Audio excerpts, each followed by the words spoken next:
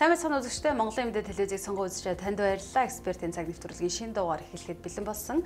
За өнөөдрийн экспертийн цагтаа бид хүний хэмж Эрдэнэийг урьсан юм.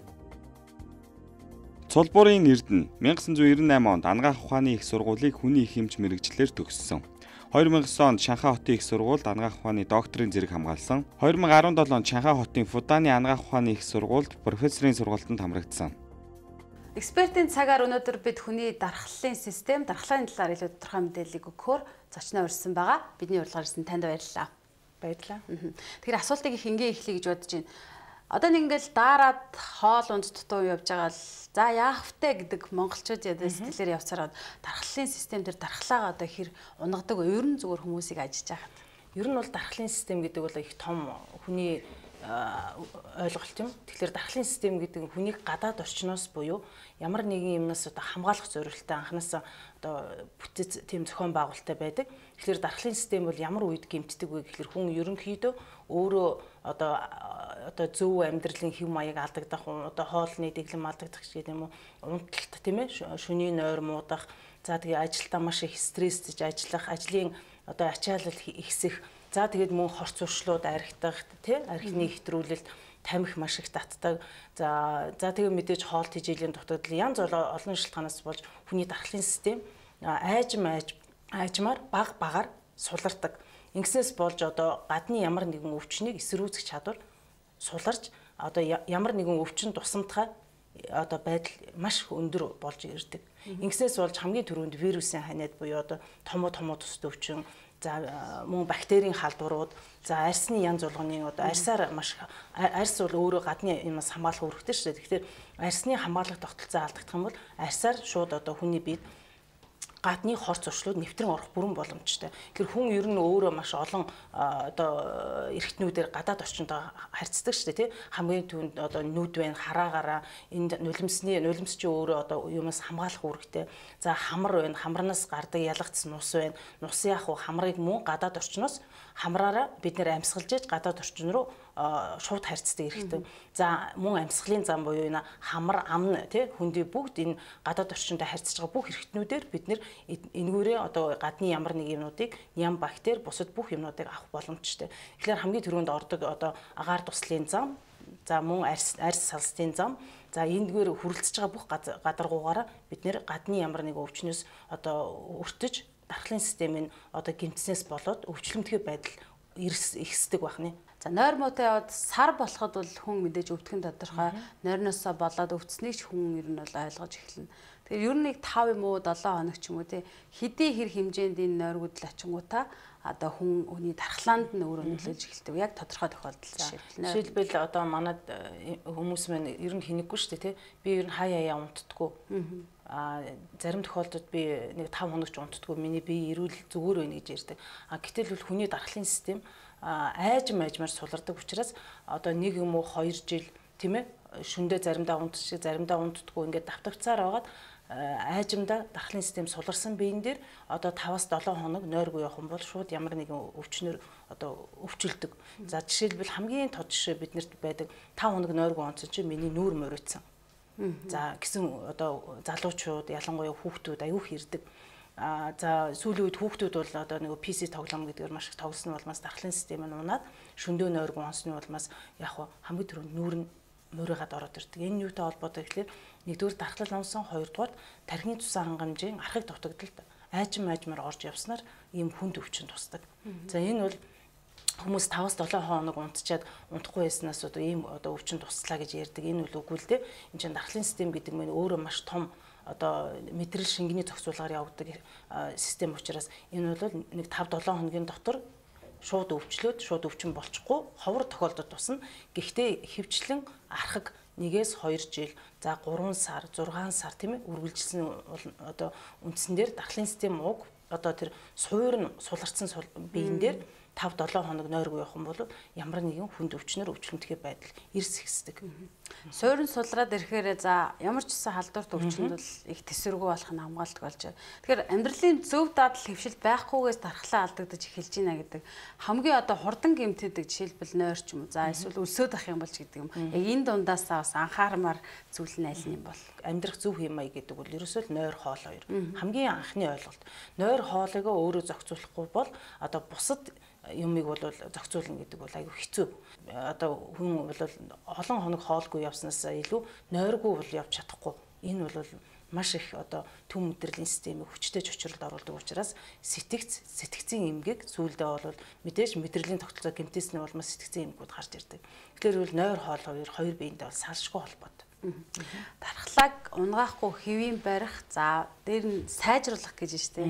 Ийм хоёр зүйл гарч ирж байна. Тэгэхээр үзэгчд донд ч олон хүн байгаа. Дархлаагаа яаж хэвийн барих юм бол ядчил сайжруулах юм гэхэд гэсэн хүн байгаа. За эсвэл за миний дархлаа бол сайн, эрүүл мэнд бий бол сайн. Гэхдээ бас нэг сайжруулах юмсан гэсэн хүн байгаа. Энэ дээр та нэг ялгаа тариулдаг гэж. За ер нь бол дархлын системийг сайжруулна гэдэг нь нэг 7 хоногийн дотор зөв хооллох юм бол биш ээ. Энэ бол хүн ерөөсөө л анх одоо ээж аав нь гэр бүлийн хүмүүжил тийм ээ сургууль цэцэрлэг дээр одоо сургууль эрүүл мэндийн боловсролыг маш сайн олгосны үндсэн дээр хүн ерөөсөө анханасаа л зөв хөвшмөл амьдралын хэм маягтай болох хэрэгтэй. За энэ нь одоо юу гэсэн үг гэхээр хүүхдийг одоо 7-8 цагаас өмнө хэтрүүлэхгүйгээр сургуулийн насны хүүхдүүдийг дор хаяж 12 цаг унтуулж хөвшүүлэх хэрэгтэй. За энэ нь мэдээж нөгөө сүүлдээ том болсноор хүний унталтын цаг бол 6-аас 8 цаг болж хувирдаг. Тэгэхээр энийг одоо эрүүл мэндийн боловсролыг бол ерөнхий боловсролын сургуулиуд одоо маш сайн ойлголт өгсөн байх хэрэгтэй. Тэгэхээр нөгөө хамгийн түрүүнд нойрны асуудал 2 номерт одоо зөв хооллолт 3 номерт биднэрт нөгөө хүнсээрээ нэмэлт бүтээгдэхүүнүүдийг бас өвлийн улиралд дархлын систем ундаг улирлууд гэдэг нь хамгийн их одоо манай Монгол оронд бол өвлийн улирал шүү дээ. Энэ өвлийн улиралд одоо анхаарч витаминлэг, амин дэмлэг юмнуудыг одоо хүнсээр нэмэлтээр авах эсвэл ууж хэрэглэх. За мөн одоо спорт биеийн тамираар тогтмол хичээлэх 7 хоногт нэгээс 2 удаа тийм ээ бүр амжихгүй бол 14 хоногт нэг удаа ч юм уу спорт биеийн тамираар хичээлэх хэрэгтэй. За мөн одоо өөрт байгаа биет байгаа хортой бүтээгдэхүүнүүдийг сайн гадагшлуулах хэрэгтэй. Энэ нь бол өвлийн улиралд одоо бид нар хортой бүтээгдэхүүнийг гадагшлуулна гэд мацаг урайд ч юм уу хоолны дэглэм хэрхэвч болохгүй. Тэгэхээр бид нар энийг хортой бүтээгдэхүүнийг гадагшлуулдаг сайн одоо хамгийн зөв улирал бол хавар зуны улирал. За хавар зуны улиралд бид нэр хортой байгаа тэр антиоксидант гэж ярьдаг бүтээгдэхүүнийг хэрэглээд ирэхлээр тэр чөлөөтэй байгаа артикалуудыг гадагшлуулах хэрэгтэй. За энэ энгийн хүмүүст ойлгуулах хамгийн зөв арга бол бид нэр тэр одоо зөв хоолдох тийм зуны цагуудад цагаан хоол идэх, цусаа шингэлэг, махан хоолоо багасгах гэх чинь энэ жилийн 4 улирал эдэн ондоо явдал мөрөө айгүй зөв болох хэрэгтэй. Тэгэхээр хүний одоо энэ махбод буюу хүний биед байдаг дархлын эсүүд маань сэргээд тэгээд эргээд тэр өвчнөөс урьдчилан сэргийлэх үндсэн нөхцөл нь болж өгдөг. Хамгийн чухал одоо энүүд бол сайжруулах аргууд бол энэ л гэж бодож байна тийм. Түрүүн та хэлжсэн С витамины агуулмж өндөртэй. Тэгээд халуун зүйл уух юм бол одоо яг энэ өвлийн одоо бидний хамгийн чухал гэдэг байгаа. Энэ яг яаж нөлөөлдөг байх нь вэ? Ер нь бол тэр витамин С гэдэг нь өөрөө антиоксидант. Яг сая би ярьжсэн антиоксидант үйлчлэгээтэй учраас хүний биед оронгууд одоо дархлын эсүүдийг дэмжиж өгж хортой бүтээгдэхүүнүүдийг гадагшлуулдаг. Тэгэхээр хүний дархлын эс гэж ямар эсүүд байдаг вэ гэхээр цуснд маш олон төрлийн дархлын эсүүд байдаг л да. ТВ, лимфоцит, за нөгөө лейкоцит буюу цагаан эс тийм ээ. Цагаан эсийн дотор маш олон төрлийн. За энэ бол эсийн дархлаа. Эсийн дархлааг ер нь унгааж болохгүй. Тэгэхээр цагаан эс гэдэг бол хүний өвчнийг одоо хамгийн сайн хамгаалдаг эс бол цагаан эс. За сүүлийн үед бол цагаан эсийг бид нэр өсгөх маш олон аргуудыг шинжилх юм бол нийгэд одоо хэрэгжилж байна. За энэний нэг жишээ бол жишээлбэл манай уламжлалт хамгаалах ухаанд хэрэгэлдэг төөнөр гэж сонссон тийм ээ. Харандаа төөнөр хүний гаднаас нь халаадаг. Энэ төөнөр бол цусны дагц цагаан эсийг зүүнний цэгүүдээр дамжуулж одоо өсгөдөг нь бол батлагдсан шинжилх ухаанд бол батлагдсан байгаа. За 2 номерт хүний дархлын эсийг одоо бол ялгаж аваад буюу цагаан эсийг одоо тэр үүдлэс гэж ярьж байгаа үүдлэстэй цуг хамтарч ялгаад хүнд дархлааг дэмжих зорилгоор хүмүүс хэрэгжилж байна. За жишээлбэл энэ цагаан эс буюу лейкоцитыг маш хэмжээгээр ялгаж авдаг нэг жишээ нь нөхөн төлждөг эргэтнүүдээр хэрэгжилж байгаа. За энэ нь хүний өсийг ургуулж байна. Нүүрэн дээр тэр нөгөө одоо толиолодог тийм ээ залуу үсийг нээчихэр нүүр нь урчрээ үүсэхгүй. За мөн хүн хөшөрхөөр яадаг үлээ өвдөг дохоонууд нь бүгд нөгөө одоо хөшөрснөөс болж зөөвлийн идүүдийн дутагдалд ордог учраас тэнд тэр цусны цагаан эс үүдлэсийг хэрэглэхээр хүн залуу юм шиг хуучин шиг хаглаанд орохгүйгээр өвчин одоо үе хамгаалдаг байна. Тэгэхээр шинжилгээ ухаан бол маш өндөр түвшинд одоо энэ одоо цусны эсүүдийг буюу дархлын эсүүдийг ялгаж эмчилгээнд хэрэгжилж сайжруулж одоо эмчилгээнд хэрэгжилж байгаа аргууд бол одоо орчин цагт бол хэрэглэгдэж байгаа. Дархлаагаа бол хоёлаа яг энгийн сайхнаар тайлбарлажлаа. Одоо яг бодит байдал дээр жишээлбэл та эмч хүн эмч танаа дээр одоо зүгээр ирж байгаа хүмүүс дархлааны талаар бол би бол бүхэн мэддэг байх гэж бодож байна. Дархлаан дээр чинь нойр хоолноос гадна нас бас хамаатай байна. Тийм. За нас бол хамаатай. Хүүхдэд бол мэдээж дархлын систем зарим одоо бага насны хүүхдүүд бол дархлын систем чинь гүйцэд одоо хөгжиж амжаагүй байх үед нь бид нэр янз бүрийн одоо халдварт өвчин тусаахан эрсдэлт гадаад одоо нөхцлүүдийг бүрдүүлэх юм бол хүүхд маш түргэн хугацаанд ханиа төрдөг. Жишээлбэл одоо бид нар энэ ханиа томооны дэгдэлтийн үед аль болохоор олон хүн хамраагүй хамарсан газар хүүхд нь ялах нойтой хүүхдүүдэд авч явах тийм. Эн чинь бол яаж юм гэхлээр дархлын систем угаасаа сул байгаа гүйцэд хөгжөөгөө үед гаднаас халдвар орох юм бол нөгөө өвчнийг эсрүүгдэх чадвар нь сул байгаа. Тэгэхээр одоо нөгөө амьсгалын замын өвчнийг одоо өвчлөлтгөө байдал нь маш одоо ихсэж өгдөг. За мөн одоо ямар нэгэн бохир одоо тийм ээ орчинд ч юм уу тэг хүүхдийн арьс салстыг одоо жочрох нөхцөлийг бүрдүүлэх юм бол мөн арьсны тогтолцоо гүйцэд одоо хэлбэржээгүй үед нь бид нэр өвчнийг үүсгэх боломжтой. Тэгэхээр насандаа одоо дархлын системийн одоо юунууд нь одоо хэлбэрүүд янз бүр байх нь шүү дээ тий. Тэгэхээр ер нь бол эдгэр чирэг насандаа бол хүний дархлын систем хамгийн сайн хөгждөг. Энэ нь яг насын тодорхой хэлээ. Ер нь бол яг мэдээж 18 эмэгтэй хүний 10 эрэгтэй хүмүүс бол 18 нас хүртэл эрэгтэй хүмүүс бол 23 нас хүртэл цуснд хамгийн сайн залуу эсүүд буюу нөгөө төлждөг одоо фактор гэж ярьдаг өвчин зүйлсүүд хамгийн өндөр байдаг. За 18 наснаас доошоо бол нөгөө гүйцэд хөгжөөгүй. 18 наснаас доош болгоо хөгшин эсээр солигдож ирэхээр залуу эсүүд мэн ерөнхийдөө яг үүссэн хэлбэрээс унтаа байдалд орчдөг. Тэгэхээр нөгөө үүдл эсийг ялгаж авна гэдэг энэ тэр залуу эсүүдийг ялгаж авна гэж сүүлийн үед эмчилгээ нь маш хэрэглээд байгаа юм чинь ерөөсөө л хүний нөгөө дархлын эсийг тэр үүдл эсийг ялгаж авч эргэж хэрэглэх гээд байгаа. Одоо өндөр настай болоод ирэхээр нь ялгаж авсан залуу эсийг нь одоо нөгөө хүнд нь хэрэглэх юм бол нөгөө хүн чинь залуу байгаа юм шиг эргэж өвчнийг эсрүүцэх чадвар нь сайжирна гэсэн үг.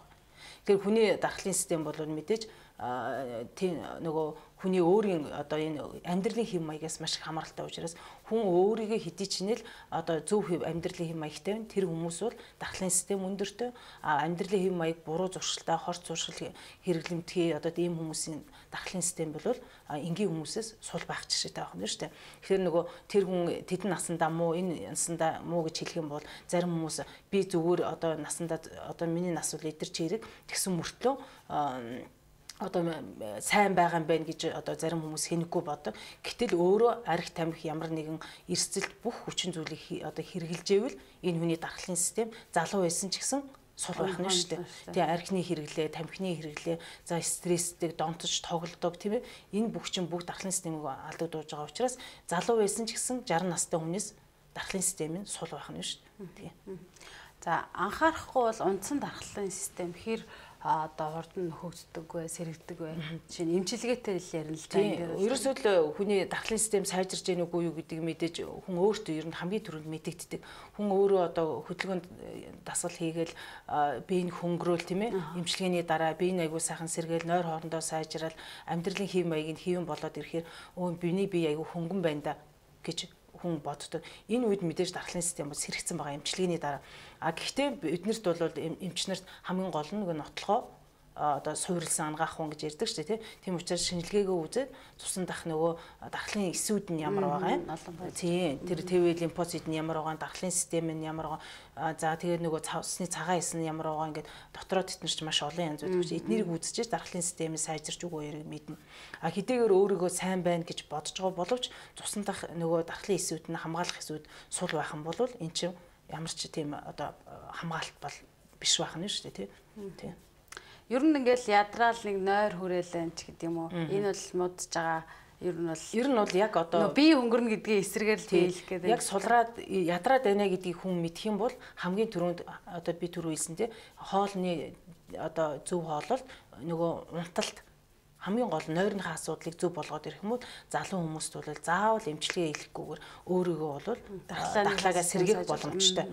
Нөгөө унжээн ядарж гин гэдгийг хүмүүс мэддэг шүү дээ тийм яг мэдчихвэл энийг өөрийгөө одоо урьдчилан сэргийлт хийж маш түргэн хугацаанд хоол унд эдээ ондоо би тэр явдал мөр энэ бүх юмараа засах хэрэгтэй.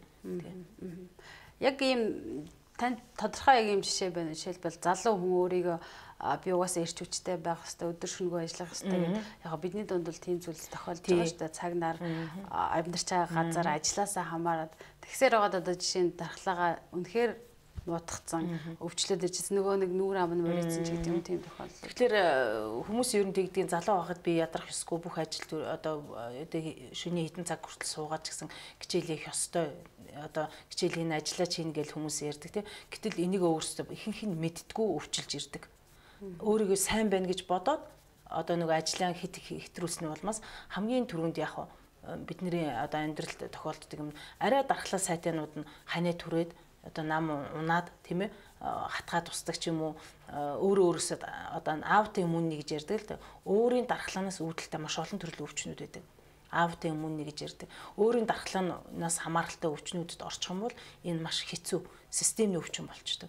Тэгэхээр хамгийн хөнгөн хэлбэр өвчин бол ханиад авах нь шүү. Дархлаа суларснаас одоо би ханиад төрчлээ те гэж мэдж байгаа бол хамгийн хөнгөн хэлбэр энэ бол зүгээр өвчин одоо эсэргүүцээд шууд ханиад эмчлээд маш хөнгөн хэлбэр тусаад тэрийгээ бид нэр эдгээч чана гэж үзэж байна. Гэтэл ямар ч одоо нөгөө дархлаагаа унгаж явсаар байтал нөгөө дархлын систем буюу системд нь орцсон өвчин маш олон төрлийн өвчин. Тэрний нэг жишээд бол хашимодо гэдэг өвчин байна.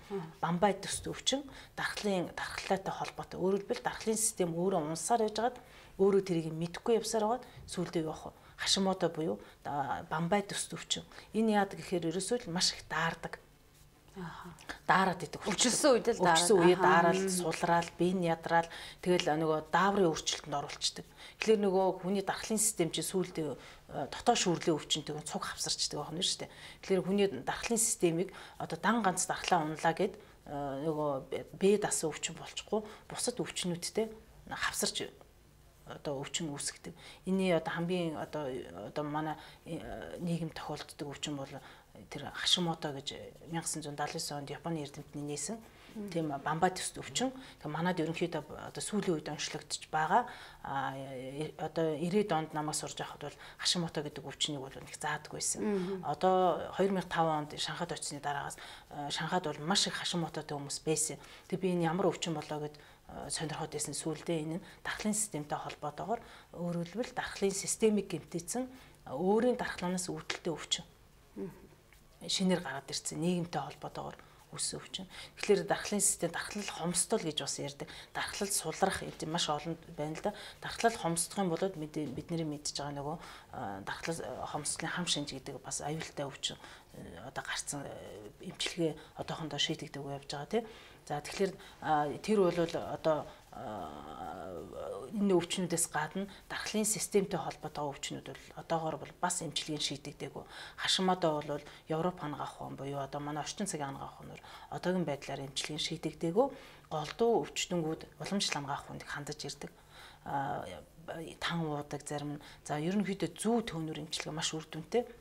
Төөнөр бол маш сайн үр дүнтэй байдаг. Энэ судалгааны ажил хийгдчихсэн би 5 жилийн судалгааны ажилд хамрагдаад хашимодотой хүмүүс үр дүн аягүй сайн гардаг. Ийм эмчилгээний арга байгаа. Тэгэхээр төөнөр гэдэг эмчилгээ бол манай Монголын уламжлалт хангаах ухаанаас үүсэлтэй эмчилгээний арга шүү дээ. Төөнөр гэдэг нь өөрөө хүүтэн одоо цаг ууртай газраас гарал үүсэлтэй гэж ном сударт байдаг. Тэгэхээр монголчууд анханасаа энэ төөнөр гэдэг эмчилгээний аргыг анх хэрэгжилж исэн. Эсгийгээр боогод тий халаагаад шар тосон дараад тэр хүүхд өргөдөг цэвгүүд болон цэвгүүдээр дарж хэрэгжилж байгаад одоо орчин цагтууд бид нэр төөнөр гэж нэртэйгээр уламжлал ангаах хүнд хэрэгжилж байгаа. Энэ бол дархлалын системийг аюул сайн сэргийж өгдөг. Ялангуяа бамбай төстэй өвчнгүүд за хий өвчин гэж ярьдаг одоо маш их сэрүүтцэн даарч хүрсэн шээснийх гойждог тийм ээ. За даардаг, ханиалгадаг ийм өвчнүүдэд төөнөр эмчилгээ хийхэд аюул үр дүнтэй байдаг. Маш сайн үр дүнтэй. За баярлалаа. Дархлаа бол яг таны өвдөхгүй хамгийн чухал одоо зүйл юм а гэдгийг л хоёлаа тайлбарлаад үзэгчд маань нэлээд дэлгэрэнгүй мэдээлэл хүрсэн баг. Тайлбар мэдээлэл өгч ярилцсан танд баярлалаа. Ажилд нь амжилт хүсье. За баярлалаа. Та бүхэнд ажлын амжилт хүсье. За баярлалаа. Үзэгчдээ экспертийн цаг нэвтрүүлэг шинэ дугаараа үзэгч та бүхэнд хүргэлээ. Дархлалын системийн талаар бид хүний хэмжтэй ярилцаж мэдээлэл хүргэлээ. Анхаарал тавьсанд баярлалаа.